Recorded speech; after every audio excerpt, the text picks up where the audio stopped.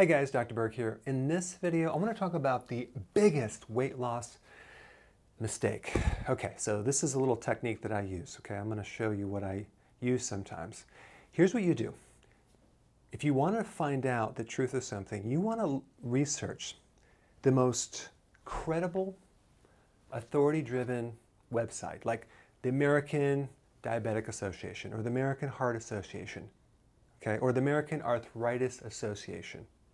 Or in this case, since we're talking about weight loss, I'm going to take the Obesity Society. This is the most scientifically based, leading peer-reviewed journals, world-renowned researchers, and find out what they're recommending and do the exact opposite.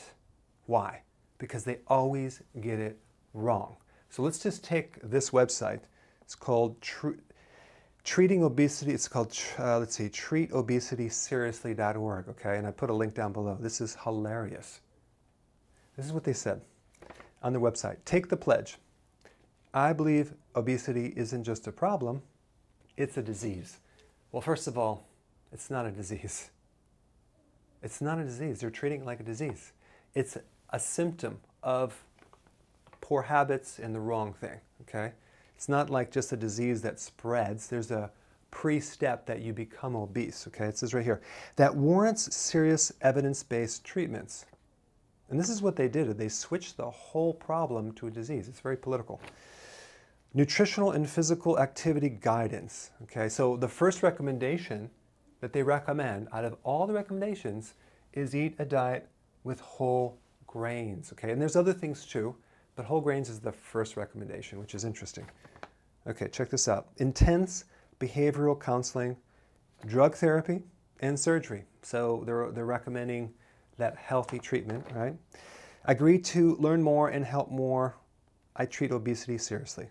So what they are doing is they basically switched a symptom to a disease, okay? Now, let's just take whole grains, okay? Because they're recommending nutrient-dense foods, right? Makes sense? Sounds logical. But why do they pick grains? Let's take a look at bread, for example. Let's take whole wheat bread, okay? Has no vitamin C. It has no vitamin D. It has no vitamin A. It has 1 milligram of vitamin E. That's not a lot, okay? It has less than between 4 and 9% of the B vitamins. No B12, very low in B vitamins, okay? So the only thing that it has of any significance is manganese and selenium.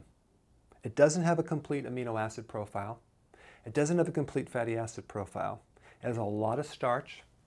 It's one of the highest foods on the glycemic index and the insulin index. What does that mean? It means that it turns into sugar and it increases insulin. It makes you obese. Okay, I promise you, if you eat a lot of bread, you're going to get fat. Okay? So, here's the tip. Okay? Find out what everyone is doing, what they're recommending, especially what the authorities are telling you to do, and do the exact opposite. Okay? I promise you'll be very, very successful. All right?